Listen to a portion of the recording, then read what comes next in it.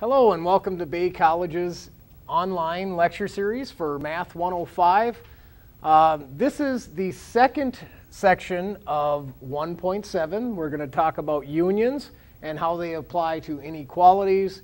And we're actually going to look at an application problem in the end. And there will be one more corresponding video to 1.7 after that one.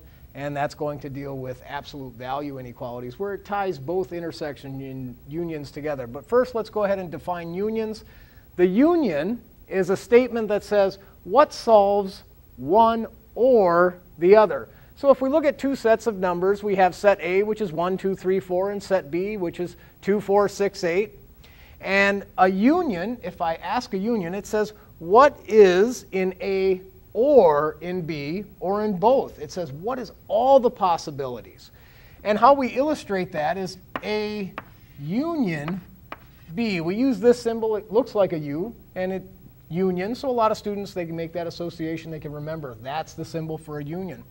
And another thing we're going to look at is it also is an or statement. If we look at intersections, we talked about and statements. What's in this one and in this one at the same time? Well, this is saying what's in A or in B. It doesn't matter what they have in common, if they have anything in common at all. We just want to know what's in A or in B. So if we look at this example, well, the numbers 1, 2, 3, 4 are in A. Some are in B as well. And 6 and 8 are also in B. So if we want to include all the numbers, what's in one or the other, we're going to have 1, 2, 3, 4, 6, and 8. No need to repeat the numbers because they have some in common. We just want to know what's in one or the other. And that's why we call the union the or statement. Now we're going to look at a few examples. The first one is set notation, which we discussed in the previous video. X such that x is less than -6. Let's go ahead and graph that and see what it looks like on a number line. If this is -6, x is less than -6. That means any value to the left, because it's less than. And I'm going to use my parenthesis to indicate it does not include that value. But since it's less than, it's any value to the left. If we look at the next one, x is greater than or equal to 1. And I had mentioned that when we see that equal sign, we're going to use a different symbol. We're going to use a bracket. If this is 1, x is greater than or equal to. The bracket indicates we're including that value. It could equal that value. But since it's greater than, it's to the right. And if we just look at these two graphs, we can see they don't have anything in common. So this is an appropriate place to ask, well, what's the union? What solves one or the other? So if I want to combine these two, I'm not going to find an intersection, but I can combine them using a union. And you notice in the previous video, if you did watch that, you'll see when we had the and statement, the intersection, we were able to write it as a double inequality. Or statements or unions cannot be written as double inequalities. They wouldn't make any true statements. So x is less than -6 or x is greater than or equal to 1. Let's go ahead and graph that. Here's -6 and here's 1.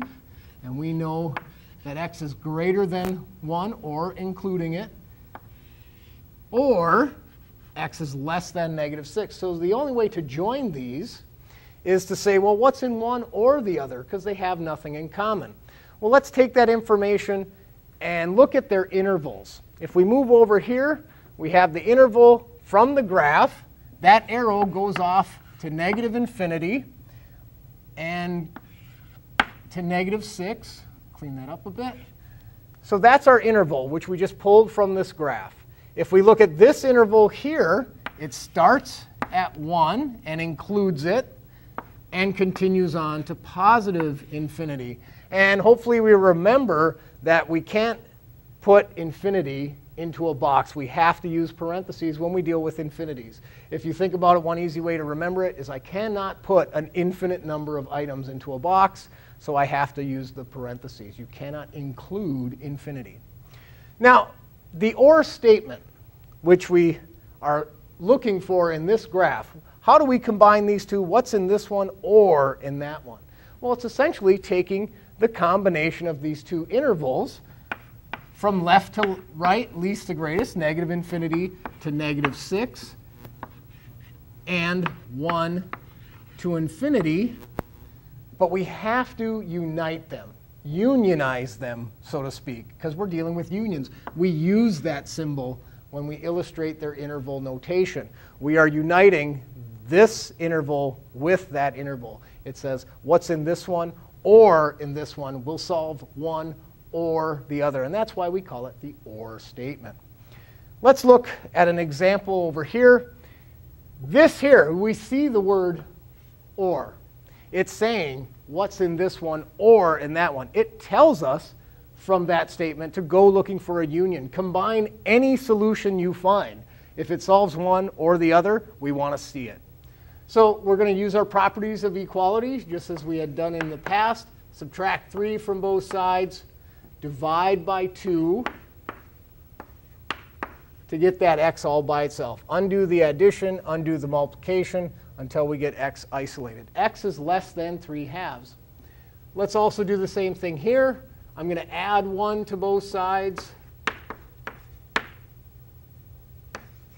And then I'm going to divide by -3. Be careful. We're dividing by a negative. The signs are going to change. So I have to be consistent and change the signs.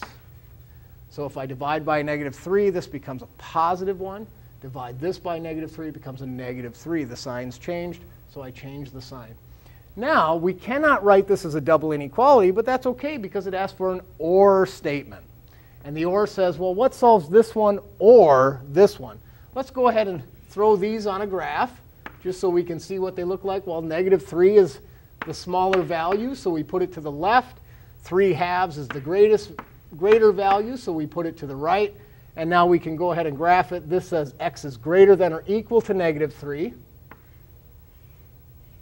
So we use that inclusion there. We use a bracket. X is greater than, well, that says any value to the right.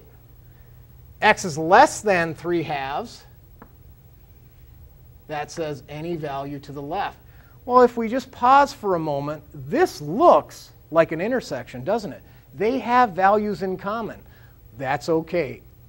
We have to go back and say, what did it ask me to find? What solves one or the other? Well, if I write their two intervals separately, -∞ to 3/2, that's this statement right here. And this one is -3, including -3, to +∞, that's this statement right here. Since they overlap, what are the solutions? Well, we have that half of the number line, a little bit of overlap, and the other half of the number line. Essentially, we have the entire number line. When you have the entire number line and you're asked for an or statement, a union, it says, basically, I can put in any value, and it will solve one or the other. And that's the definition of a union. So we can rewrite it as -∞ to infinity because it's an or statement. It could be any of these. If it didn't have an overlap, it would be like the last example where we'd actually have two separate intervals. We join them with a union. But here, we cover the entire number line. So any number will solve one or the other. And a symbol that some of our instructors here use is this right here. This stands for all real numbers. And that's this statement, any real number on our number line. So if you like that symbol, feel free to use it. For me, at least. Others might want you to do it a little bit differently. All right, let's look at this. Here we have a story problem. And I know in any math class, students hate them story problems.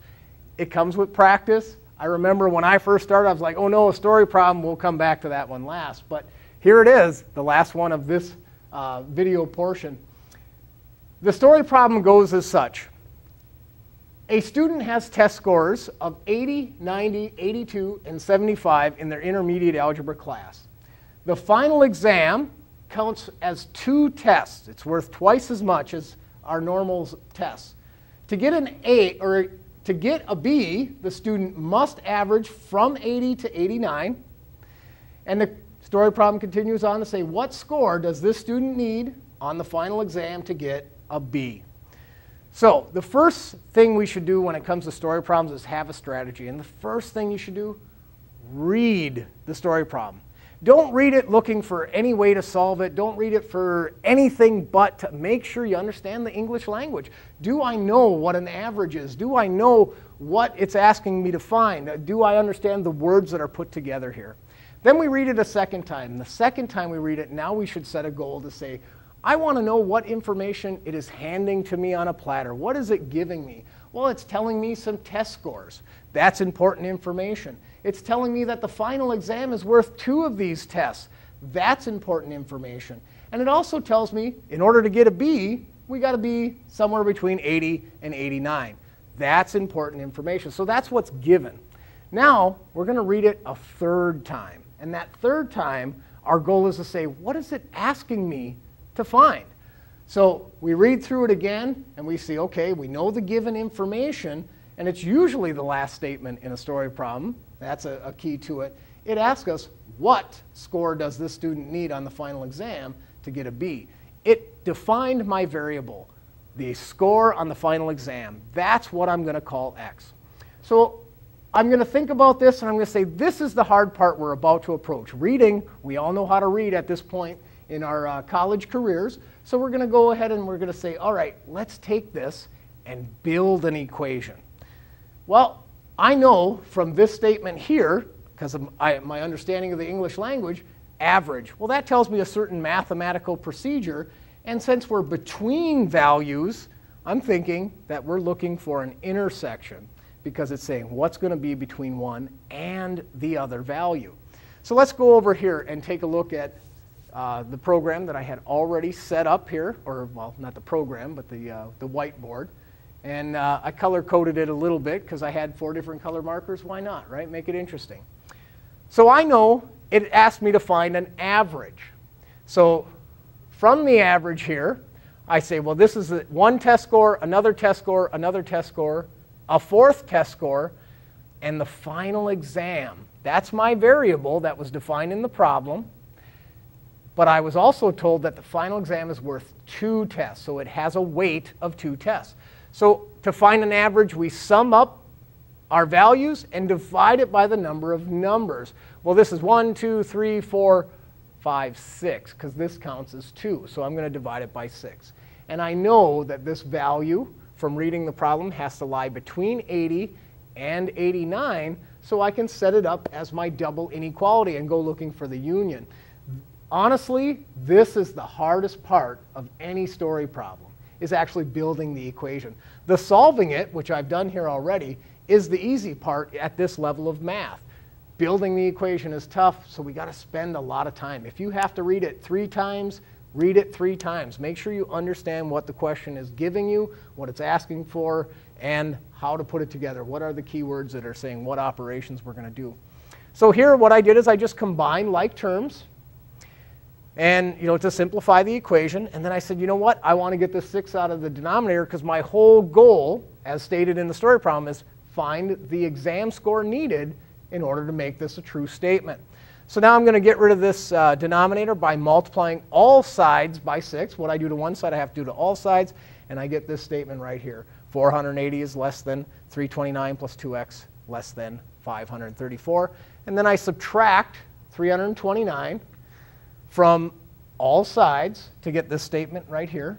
151 is less than 2x is less than 205. Now, we're almost isolated here. We have to divide by 2, get x by itself. And if I divide this by 2 and this by 2, I get this statement here. Now, one thing about story problems is they're trying to represent a real-world example. So we have to think about things in the real world.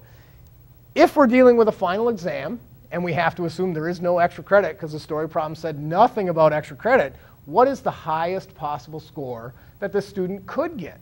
Well, that would be 100%. You cannot get more than 100% in the real world unless there's some other factors that are skewing that data, right?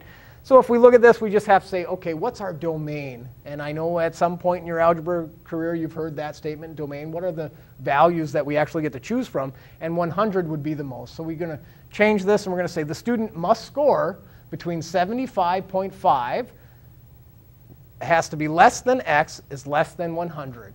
And that is the solution to the equation. And with any story problems, Go back, read the problem. Did we find the answer that it was looking for? Well, this is the answer, but we're missing one important thing, and that's units. These are percents. So I'd want to squeeze in some percents here. I'd want to say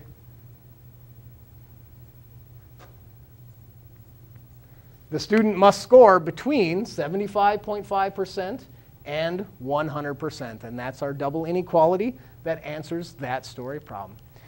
This has been section 1.7, second video dealing with unions. Thank you for watching.